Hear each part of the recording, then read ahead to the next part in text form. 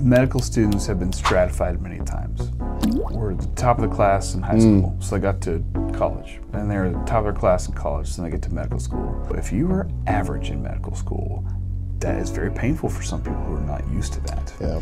And that can really mess with their identity. You're not going to get an A in everything anymore. Yeah. It's nearly impossible. Yeah. That doesn't change who you are or your value. Yeah. And welcome back to Charlotte Care Pods. It's another episode with a special guest, Dr. Adam Wright. This is actually the second part of a two-part series. If you haven't watched the first two episodes, it's great. Definitely need to check that out. First one is There is Hope Even in Your Joint Pain. Second one is Searching with Joint Replacements with Dr. Wright. This is a great episode. We're talking about what it means to be a doctor, and let's go.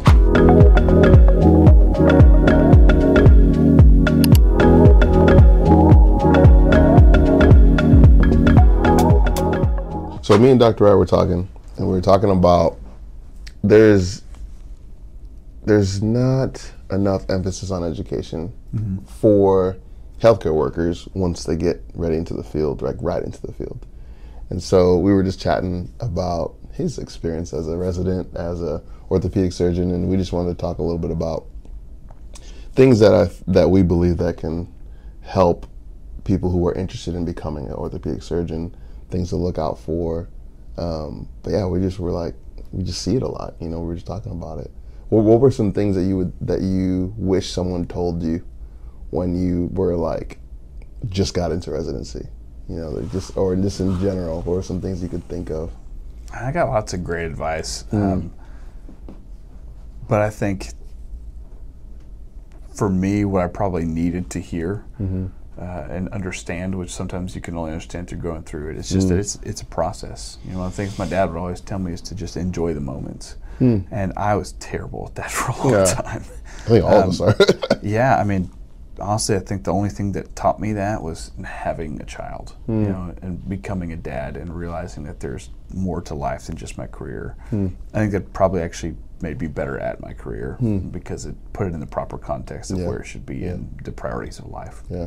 Do you think, I was just thinking about this because you told me about the story a while back ago, like some crazy stories in residency, but do you ever think that like doctors just kind of black out residency? Like they just kind of like in the back of their head, they just forget about like, yeah, that was a period in my life that was super crazy. Do you feel that sometimes? Yeah, I mean, there are moments where you think back and you're like, I can't believe I used to stay up for 36 hours routinely, you know, 2 or 3 times a week. Like, this is just insane. Wow. I mean, if I go to bed past 11:30, I'm exhausted. You know? That's crazy. But I'm not in call shape anymore, you know. I'm an old man now, Charles. I'm like 35, you know. The kids. The 20-year-olds, you know. The twins really. Yeah, I didn't have any gray hair till the twins got here. No, I had same. I had an afro before I had 2 kids. That's crazy. Yeah. So what do you think in terms of when students are like literally, okay, they're going to go into med school, right? They've got their mind focused on going into med school. What are some things that you would advise someone that's like saying, okay, you know, they picked their school, they got accepted, right? They got accepted and they've worked hard, they've done all their undergraduate, their whole life they wanted to become a doctor. They're focusing on books and exams and learning. And what are some things that you feel are like from maybe like a soft skills approach, or some things there's some things that just have to be learned that sometimes can't be learned in school? So medical students have been stratified many times. What do you mean by that? They were at the top of the class in high school, so they got to college. And they're at the top of their class in college, so they get to medical school. So they have been lumped several times at the top. You may think you are really smart, and you may have been the smartest person in your high school and your college, and you are now entering into a group where everyone is that. So if you are average in medical school, that is very painful for some people who are not used to that. And that can really mess with their identity. There are also a lot of people who get into medicine for not the best reasons. Maybe they just thought it was a good thing to do because there's great respect for doctors. Maybe their parents made them do it. And some of those people really go off the deep end in medical school. Yeah. You know, they may not have been partiers in high school or college, or they were doing this, taking this career path because someone told them. And it doesn't mean that you still can't find love in what you do, but there are a lot of people in medical school hurting. Yeah. From the rigors of the institutional pressures, from the rigors of the classes, just from the financial stresses. Yeah. It's hard. So I think not losing yourself, changing your mindset that you're not going to get an A in everything anymore. Yeah. It's nearly impossible. Yeah. And that's okay. That doesn't change who you are or your value. Yeah. And there's a lot of people around you hurting. Yeah. People are going to go through stuff in med school. People are going to have their first kid. You know, they're going to see people die. Yeah. You know, they're going to have family members get cancer, and Yeah. then people are running to them, and they don't even know all the answers Yeah. yet. And there's a lot of opportunity to help the people around you, even while you're all going through it. Yeah. You learn a lot about yourself. I had a mentor tell me that he wished everybody could go through residency, just because it really shows you what you're made of, and it shows you what you can do, and it gives you the confidence to go through other things that are harder in life later. And I've never forgotten that, because it's really so true. true. Medical Yeah. school's that way too. Wow. It builds character. It does. Yeah. Yeah. Wow. That's crazy. But I think that's a good point. Oh, go ahead. Yeah. I'll say, but I mean, that's just what I'd say to people that are going into it is, it's going to be hard, and if you know it's going to be hard, and what parts are going to be hard, like life's all about expectations, I think, and if you know what parts are going to really rock you, that makes it easier. Yeah. Yeah. It's the surprises that are no fun. Ooh, that's so true. Yeah, and that's a good point, because I think a lot of times it's also knowing who's maybe 4 or 5 years ahead of you, that just came out of residency. I think creating those relationships with people who are like maybe above you and saying, hey, how did it go? What are some things that they're just fresh out, you know? And it's like, I think that helps too, you know? Our med school did a good job of kind of pairing you with somebody a year above, and then you pair with somebody below you.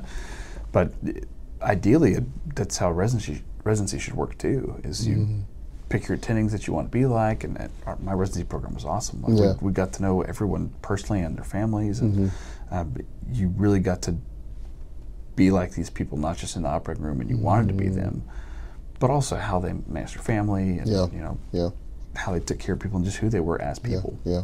How do you balance taking care of yourself and being in residency?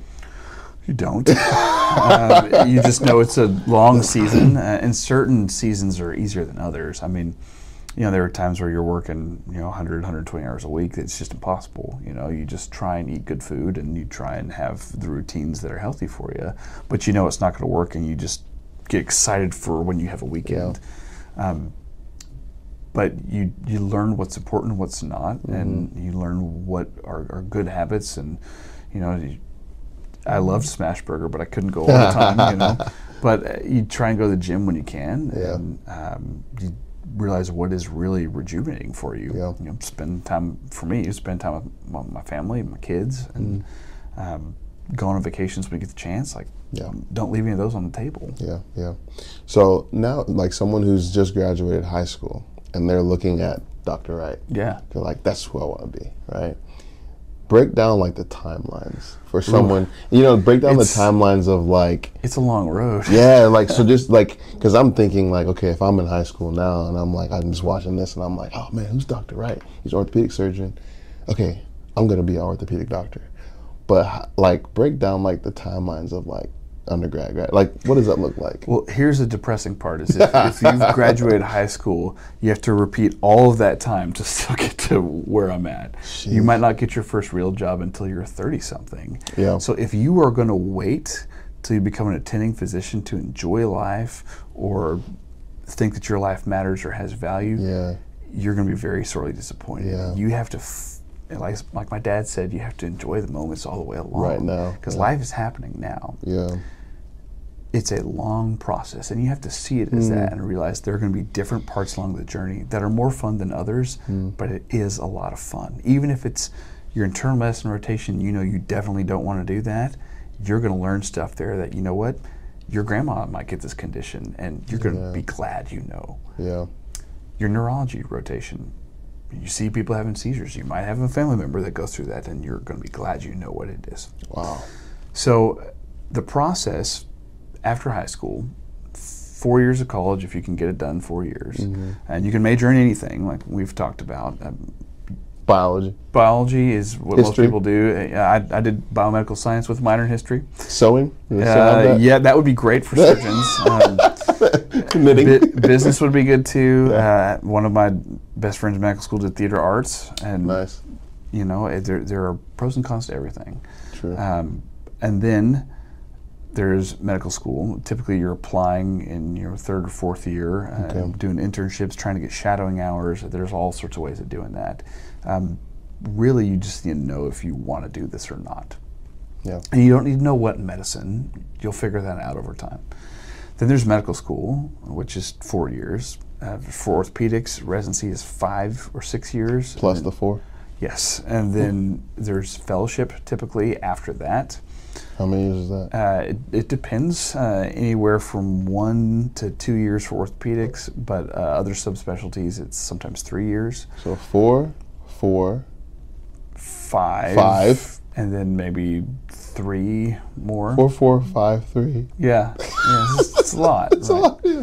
So I mean, I graduated high school at 16, and then college at 20, med school 24, residency 30, and then fellowship 31.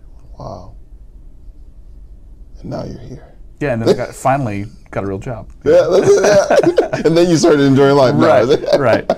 That's such a good point. I think for all of us, I feel like, you know, whatever you aspire to be or aspire to do, like that, when you get there, you're not gonna find fulfillment. It's like finding fulfillment today and who you are and what God has for you, and then going from there. The bigger house, the bigger car, the better job, the title, it's not going to be your ultimate happiness. Yeah.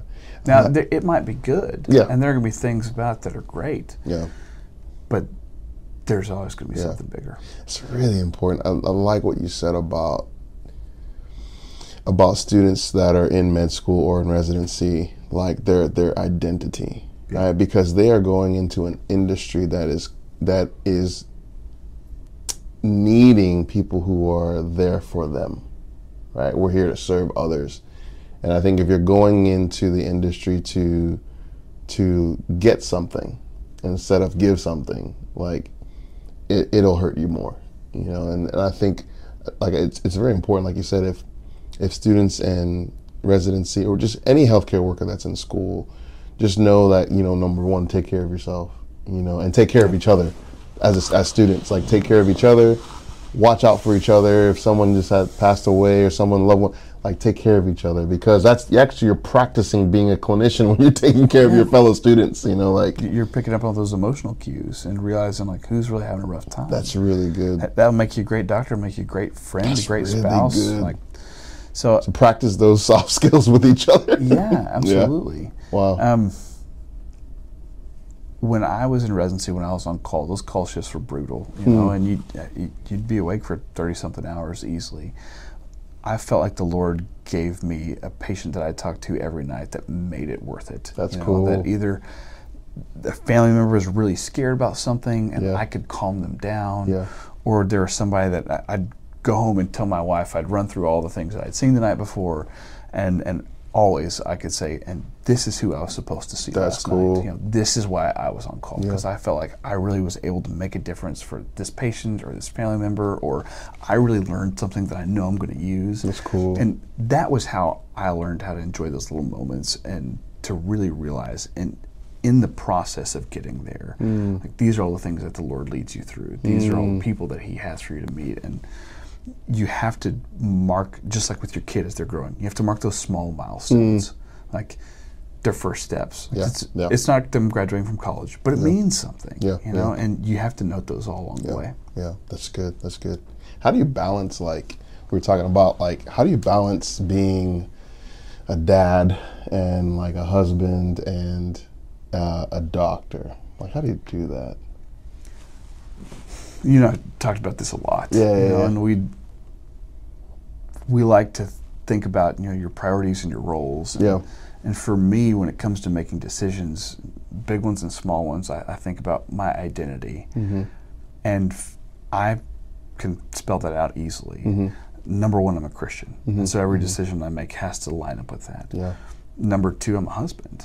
And so I have to submit number two to number one and make sure that my decisions match up with that. I'm a dad. And that's number three. And then I'm a doctor. Now sometimes somebody breaks their femur and they're in pain. Well, number three can jump ahead of soccer practice and the date night I had planned for tonight. You know.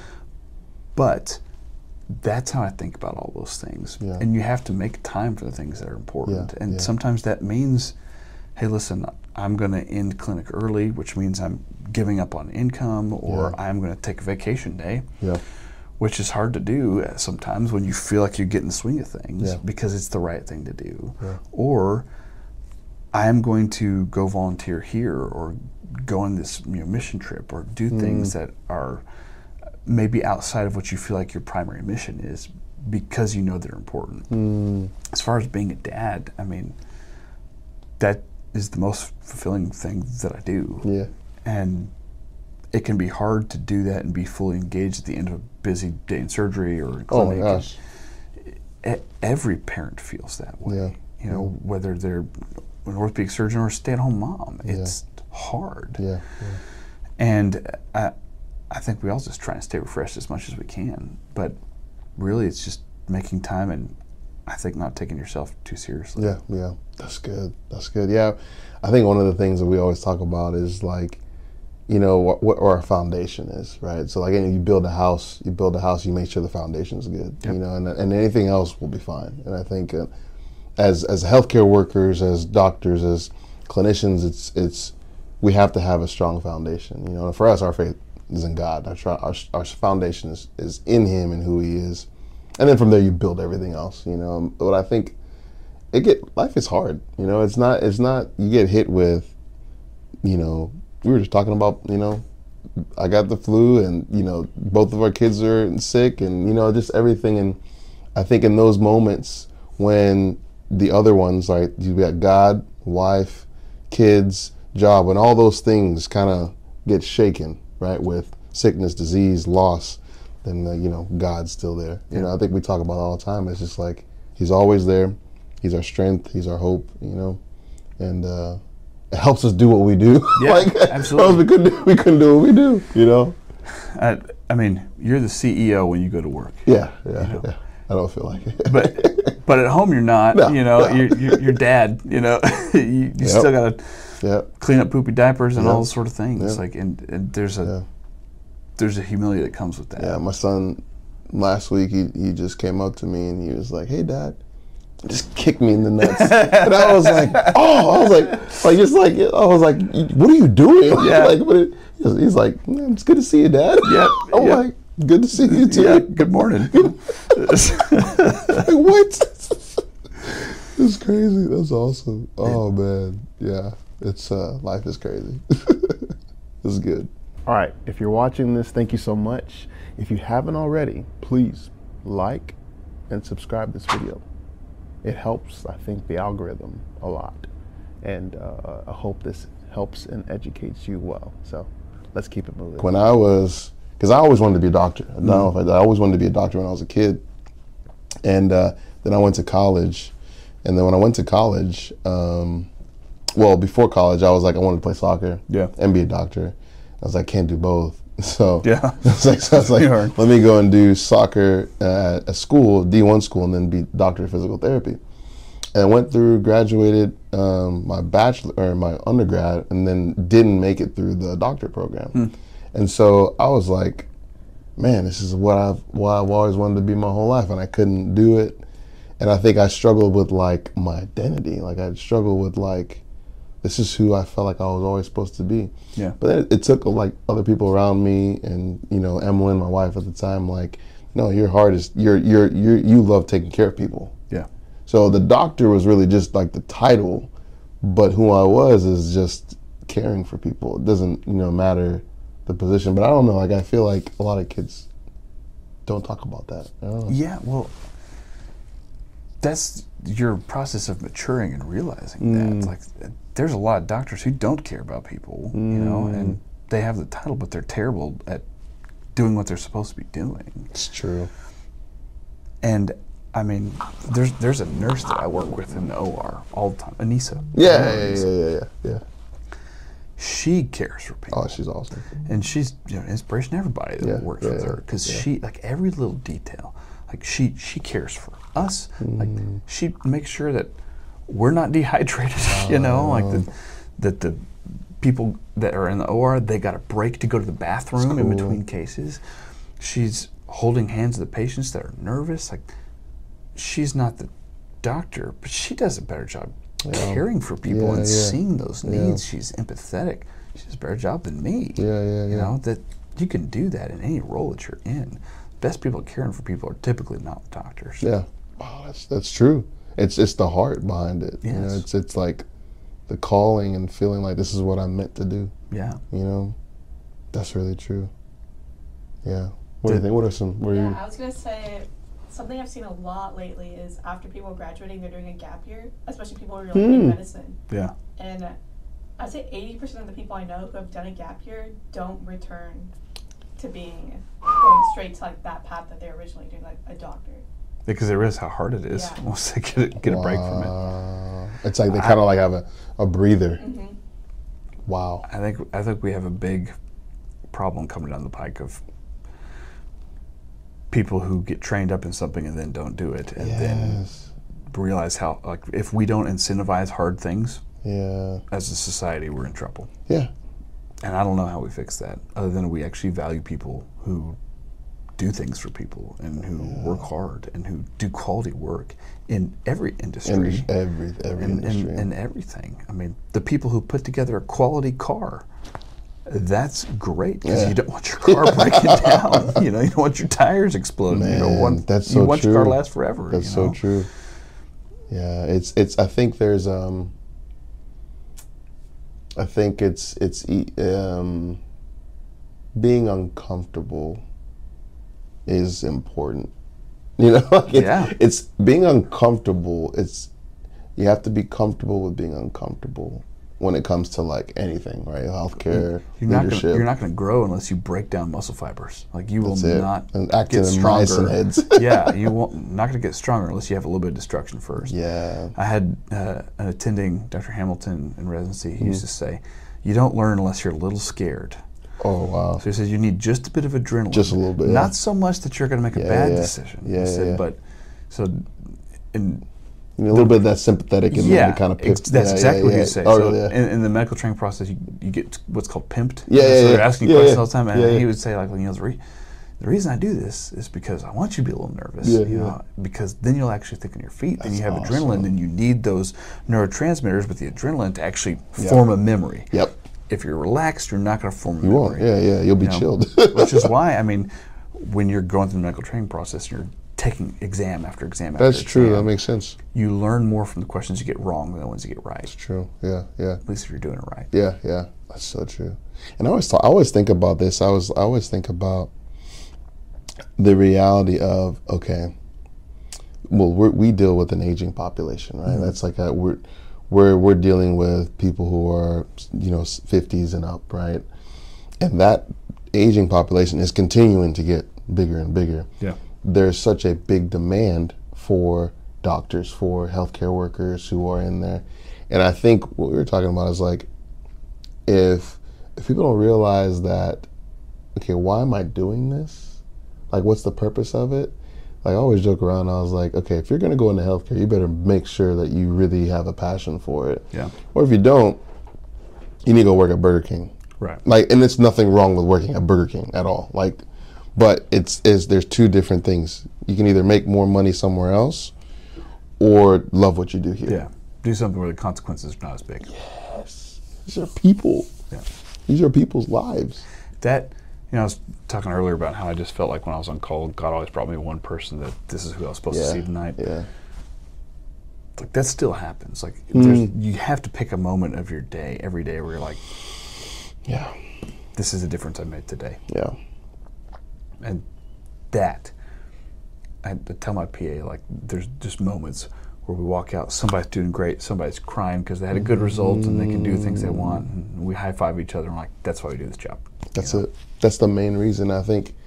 I mean, that's what gives us, I think it's just being thankful and grateful every day, right? And I think it's good. That's a good life thing for everybody. Like, not just if you're in healthcare or just in general. It's like, you know, being grateful for the day that you do have today, because tomorrow's not guaranteed. Yeah, you know, gratitude. I mean, that's what pulls you out of depression. Yeah, 100%. That's what gives you an anchor on where you're supposed to be. And yeah.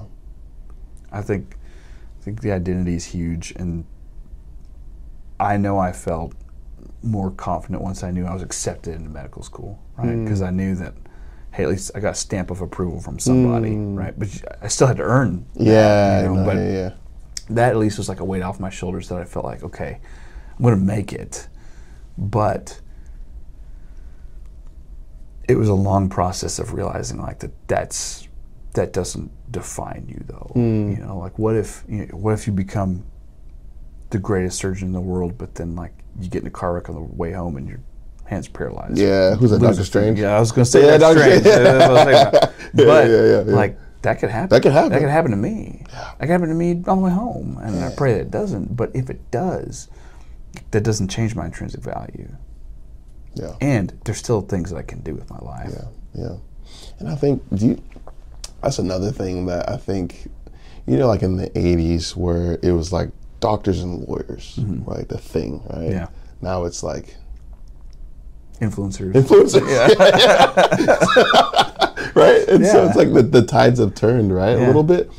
But I do think that the tides haven't turned, because the nothing changes under the sun. There's still a need for people to be cared for, whether you're an influencer or you're a doctor. Yeah. Right? And I think if people are getting into the healthcare industry, then you remember, this is about people, you know.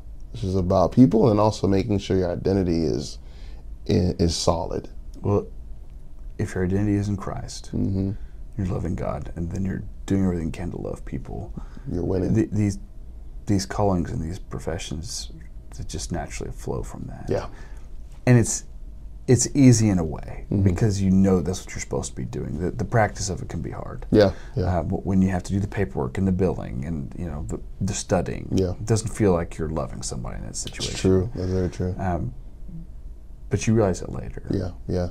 But almost every job, you can find those moments. Yeah. There was a phrase, I don't know who it was. Maybe it was Myron Golden or something. It was some leader. He was talking about work either works on you or for you. So if it's not working for you, or you feel like you're failing, or you're getting a C in class, or not performing, it's actually working on you at that time. Yeah. Like building character, building discipline, building things. And so I think that's a big thing just in life in general. It's like, okay, if the outcome isn't the outcome that you want, it's working on you. Yeah. It's building you something. It's making you a better person. And if it's working for you, then it's good. Yeah. So true. But no, this is great. We're literally hanging out here, and we're about to go eat. So let's do it. Let's go eat. Fries. See you guys. All right. That was good. Dude, that's awesome. That was like, we flew through that. We flew through. I like it.